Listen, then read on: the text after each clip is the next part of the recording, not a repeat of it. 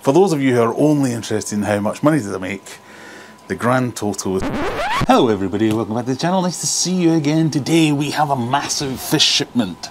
Massive for me anyway. As you might know, I've been doing live plants recently on the website, so we've got some new plant stock in, but I also ordered some fish this time. Some for me and some to take to a local auction, which you might see later in the video. But let's get right in and have a look at some of the fish we got.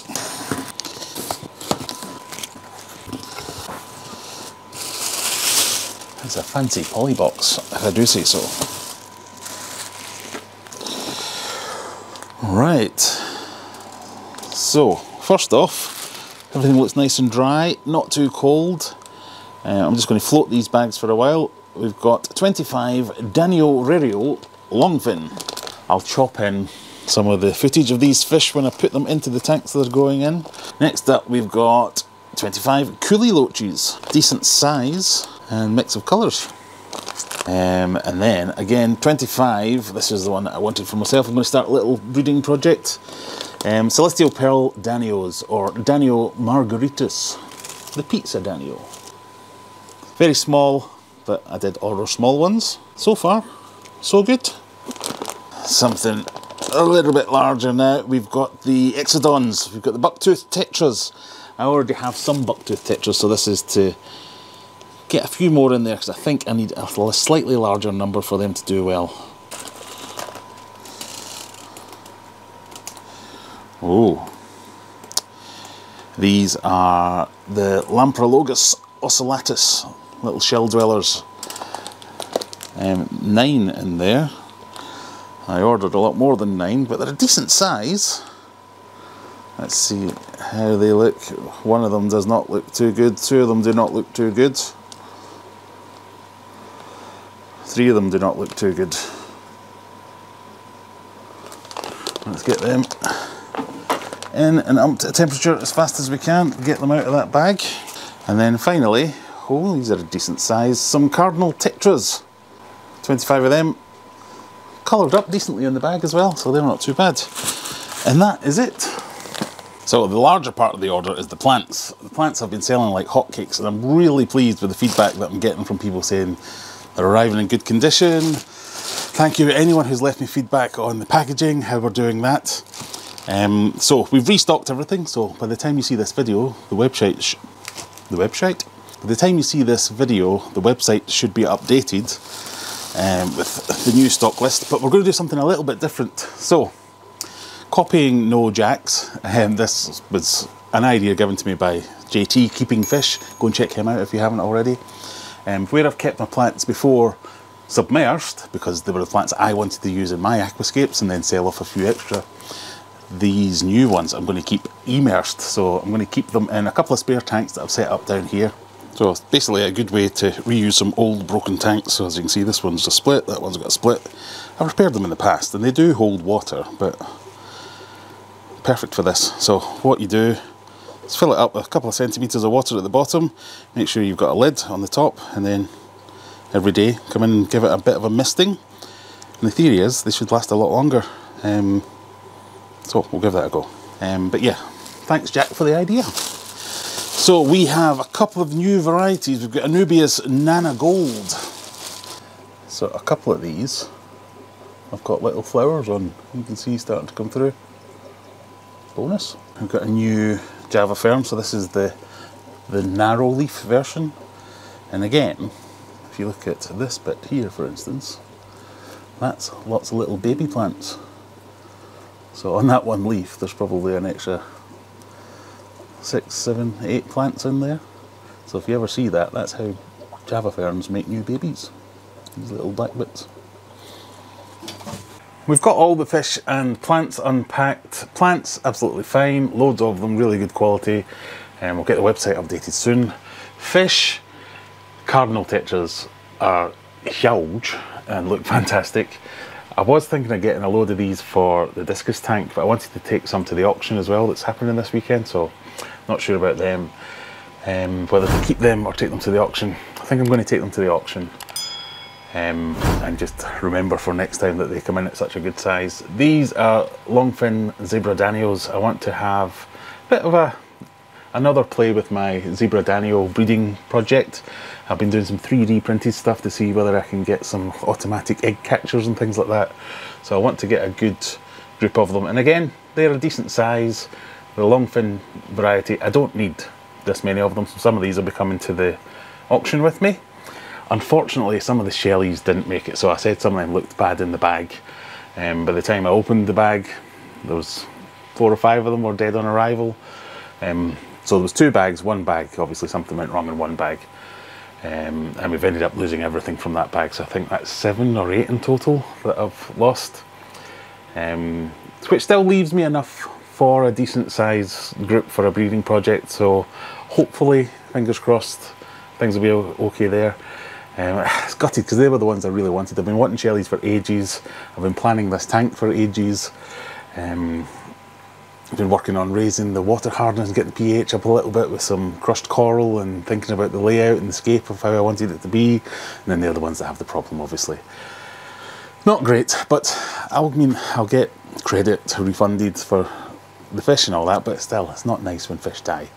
But thankfully, all the other fish, so the coolie loaches, the CPDs, the bucktooth tetras, all doing absolutely fine. Again, a lot of them are to bolster existing stock that I've already got, potential breeding projects in the future, and hoping to take some of them to the auction to offer some of the folk that turn up to the auction. Anyway, just monitor these for the time being, make sure they're healthy.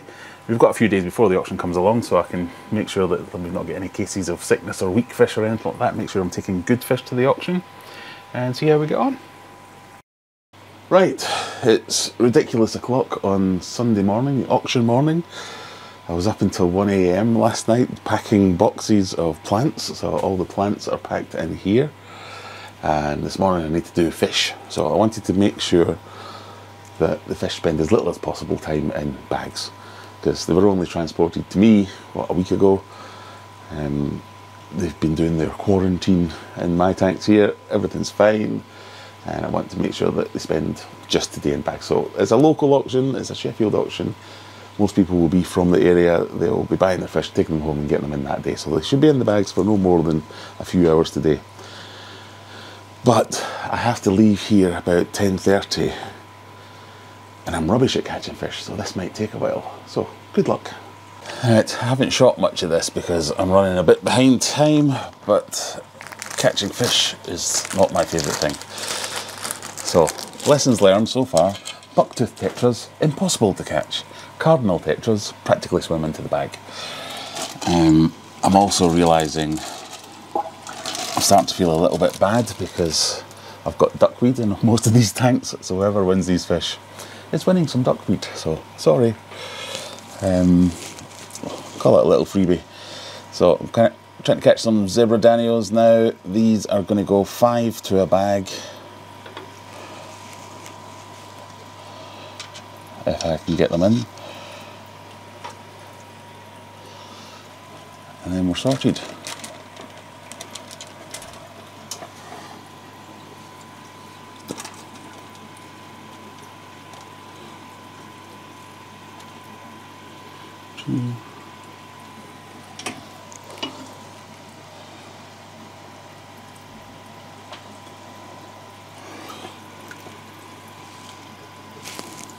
Oh, missed the bag completely. They jump like crazy, except when they're on the precipice of falling into the safety of the bag, and then they just sit motionless.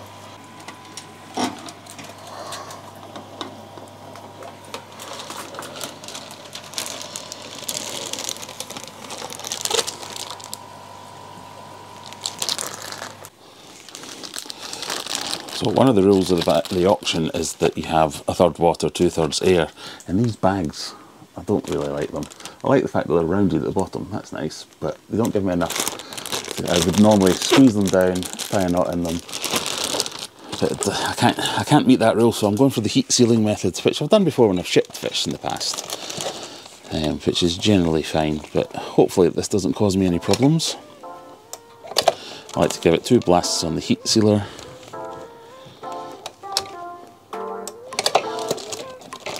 Which kind of gives me a backup that if one fails, the other one should hold. Next bag.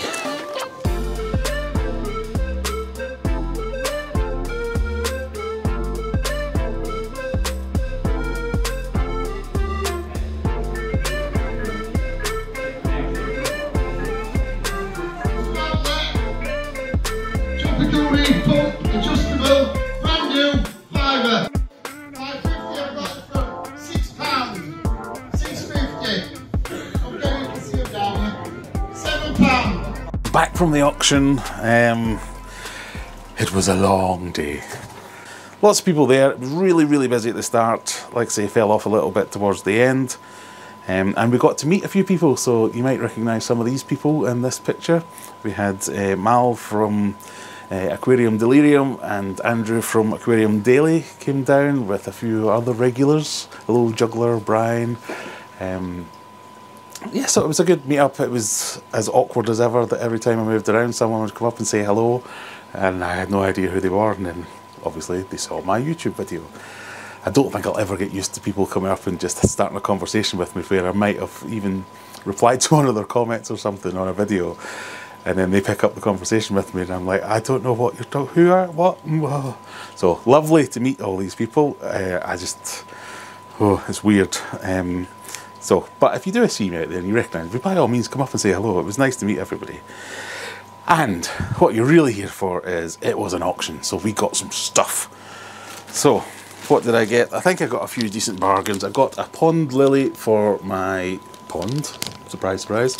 A pink pond lily. I think it was £3.50 I paid for that. Quite happy with that. That looks quite good.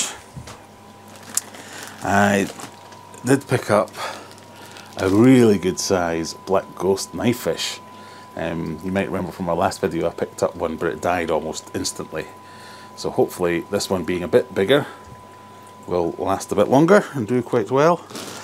We've got things like microworm cultures. I got some different types of shrimp. So we've got some yellow shrimp. Don't know what they are. I have a kind of mixed shrimp tank where all of them in there are yellowy, orangey, goldy. So I'm kind of cultivating my own special yellowish line.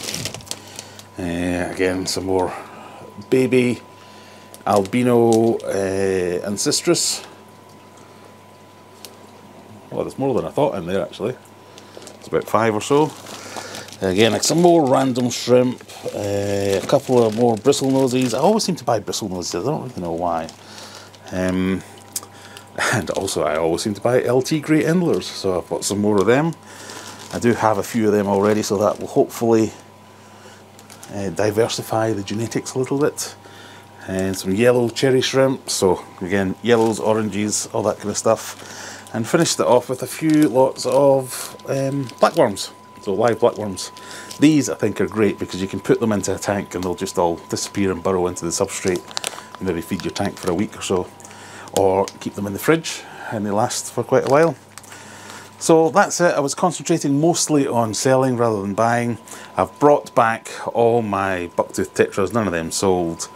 I don't think I sold any of the longfin zebra danios, and there might be a few other fish, so I need to get them all back in and then we'll be back to square one and then we'll see, tot it all up and see how I did. So I've just put back all the fish that I had to bring back and I've gone wrong somewhere.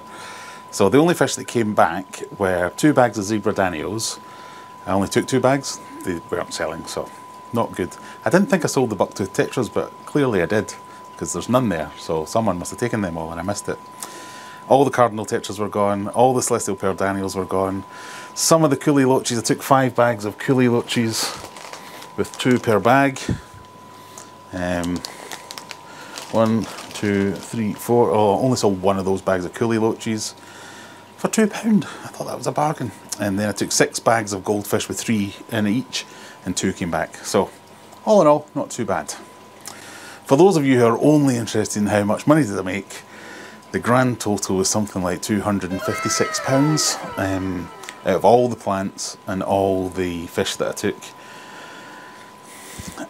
Kind of break-even cost. So, no great win, no great loss. I had a day out. What more can you say? So, what were my final thoughts about the auction? Was it worth it? Did I make any money? Did I have fun? These are all the important questions. So, I would say that your local fish club, if they're putting on auctions, it's definitely worth going to support them. Fish clubs are where you can get bargains, you can get information, you can meet like-minded people, you can not feel like a complete weirdo for being into fish and fish tanks and that kind of thing. So, definitely go and support your local fish club. Even if you're not after the information side of things or the club side of things, the auctions can present bargains. Can being the operative word, because there can be rubbish there, tat. We were joking that we had the the tat lots that came along where it was the used gravel and things that plastic plants, and you're like, oh, turning your nose up at them, but it is what it is.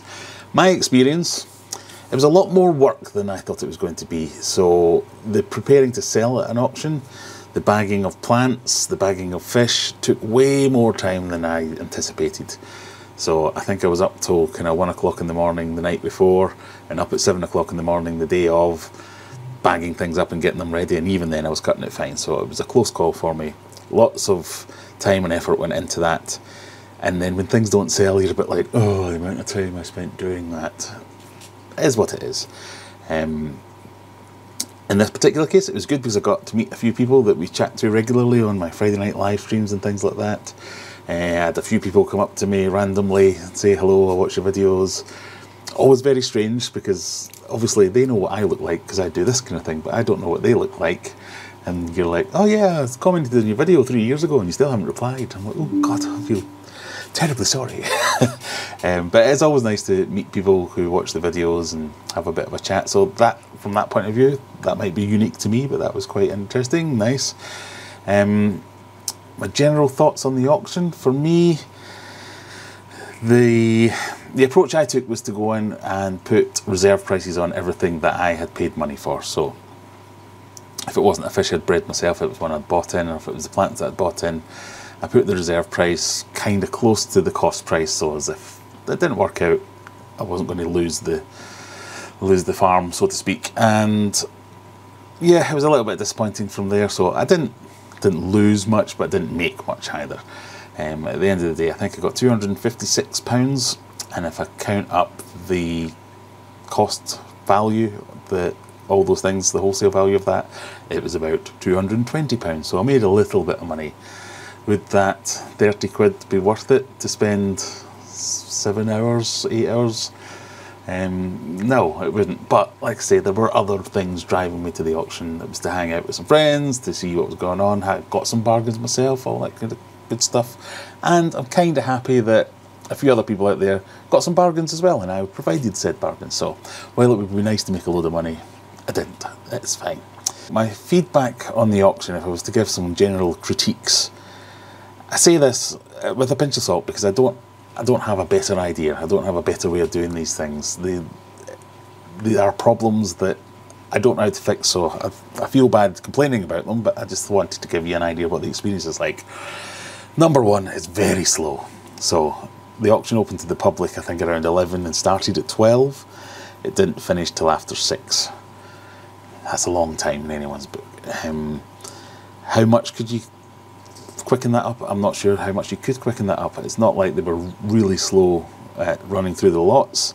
There was lots of people helping this time, so there was lots of more staff, runners doing all the jobs this time, so that went a bit better.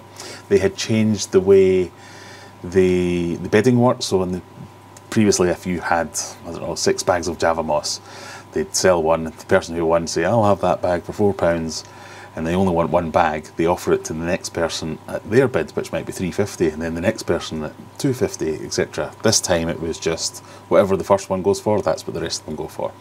Worked quite well. I think it could be gamed, and there were certainly a few murmurings of people who were thinking, well, don't bid on that, we'll just get it all for the cheap price.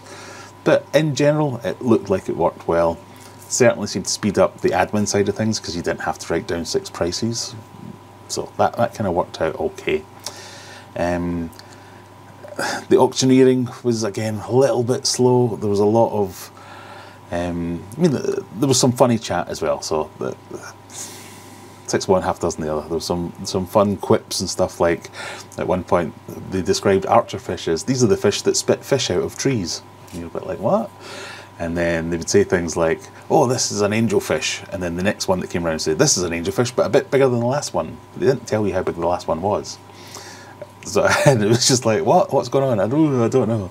But for speed-wise, there was a lot of describing the fish beforehand, where they'd be like, this is a lovely fish, it's a great fish, it's a brilliant fish, these are great, these are £10 in the shop, these are, and they would go on before they would actually start the bidding, whereas I felt like if they just got into it a bit quicker, it would have all run a little bit faster. It's quite hard to see, so in the auctions that I've seen in the past, they've had a camera and a laptop and a projector and all that, so you could put the bag of fish in front of the laptop and everyone could see it. Otherwise, the other option is they all go down to the front and everyone has a gander. Again, it takes a little bit of time. But again, I don't know how much better you can make that. It kind of is what it is. Maybe there was too many lots, but how do you say no, you're not allowed a lot? Maybe they make it a members only thing. I don't know.